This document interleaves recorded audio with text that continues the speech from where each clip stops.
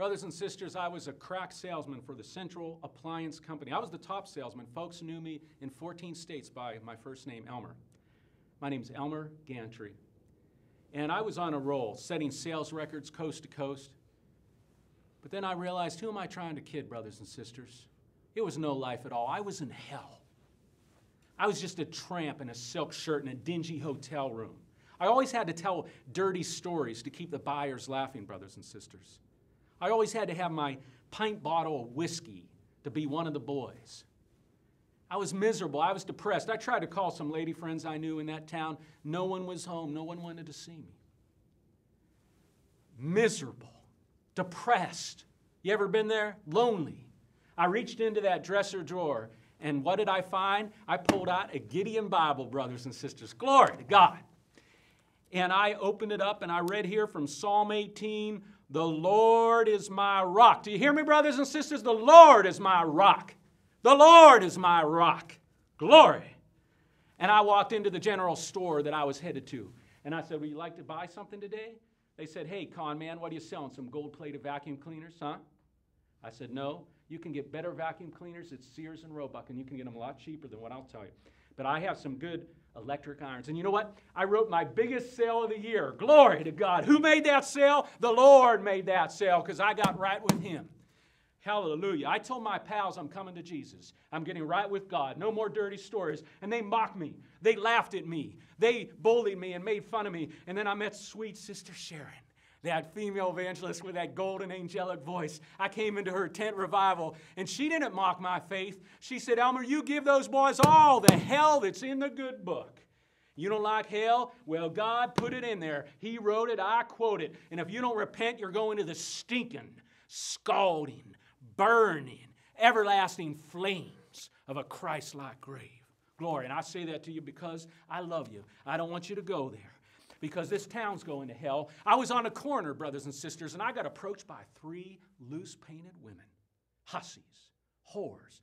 They handed me these French postcards. Have them here in my pocket. Pornographic. I won't let you young people see them. Thank God you can't see them. They were given to me by a bearded man. And I said, we got to clean this town up. We got to clean up the sex. We got to clean up the booze. Booze robs the virtue of 60,000 innocent virgin girls in this country every year. Booze put a bullet through Abraham Lincoln. Booze is destroying this town. And with my feet, I'm going to kick booze. With my fists, I'm going to fight booze. And with my mouth, I'm going to bite booze until it goes to hell. And I go straight to heaven. And we're going to wipe booze out of this land. Glory to God. We're going to clean up this town. But there's an ungodly writer. He's writing for your local paper here in Cato, Missouri, for the Zenith Times. Writing lies and saying, "I'm just trying to con you out of your money." His name's Jim Lefferts. I call him Lucifer Lefferts. He's Satan's poison pen. And Jesus, I'm going to pray right now. Join me, brothers and sisters. I'm going to pray for the salvation of Jim Lucifer Lefferts. Can you hear me, Lord? I love you too. Can you save old sinner Jim, writing all these lies about me in the paper? You're going to have to use some disinfectant and some rubber gloves. He's a really bad sinner, but I think you could save him too, couldn't you? I thought you could. He's coming back. Oh, you hear that? He's hearing me.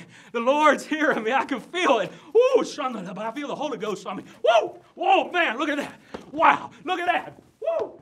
Oh, any baseball player can jump and slide like that, but you have the guts to play on God's team?